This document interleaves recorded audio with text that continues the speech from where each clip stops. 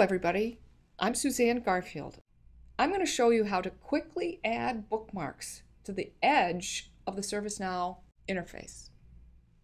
The first thing I'm going to add is a link for create a new contact. Just drag and drop it over to the edge, and now I've created a bookmark. So now I can quickly access the contact form.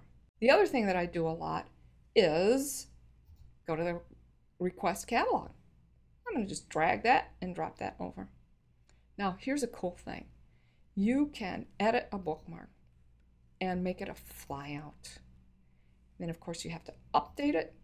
And now when I scroll over and click on the request catalog link, it pops open in its own window. So I can fill out a request form and click order now and copy the request number and then close the flyout window and my contact will remain on the screen. I can also add a bookmark for any personalized filters I've created. So I'll just pop over to the incident application, select all. From the incidents drop-down menu, I'll select filters and edit personal filters. Here are mine. I like to quickly access any tickets that have been opened by me. So I'll just pop that down there and there it is, but I want a different icon for this. So I'll click edit bookmark and click on the image icon.